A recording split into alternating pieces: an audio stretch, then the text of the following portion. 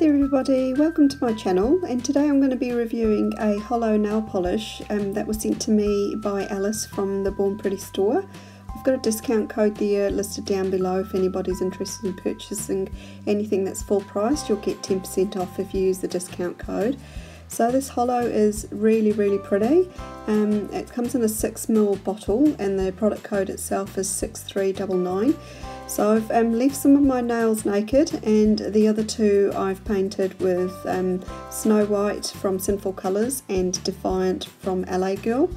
So just to sort of see what the Holo polish looks like on a bare nail and also on a coloured background. So my first part of the review is I'm just painting one coat on each nail, and then I'll show you at the end what it looks like. So the polish itself is really easy to use. It's got a square lid to it, so quite easy to grip hold of, and the brush was quite nice. I like the formula of the polish. It just smells like regular polish and it dries fairly quickly, so you're not having to wait a long time for it to dry. So that's one coat on, and that's what it looks like with one coat. So the Holo part of the polish is already showing there on the nails. And so here I'm going in with the second coat. So it becomes more opaque. I think it needs at least 2 to 3 coats to get a decent amount of coverage.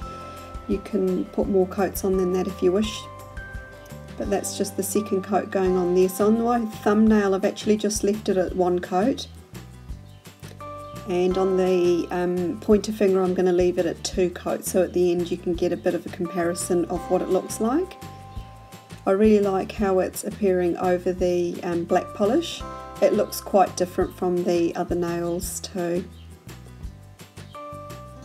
They do also have other Holo polishes on their website, and they also do bigger 10ml bottles as well. I think they're 10 mils.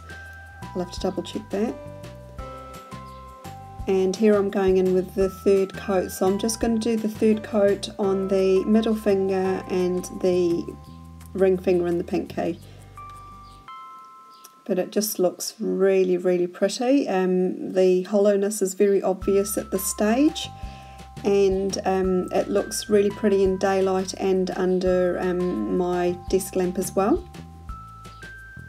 Really pleased with how this has turned out. So that's it there with the 3 coats. So I do prefer it probably with the 3 coats, but it's great that you can actually put it over other nail polishes too to get a different effect.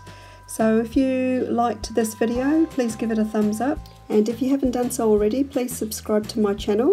If you have any questions, just leave them down in the comment section down below. I answer to everybody, and I hope to see you again soon in my next video. Thanks for stopping by. Bye for now.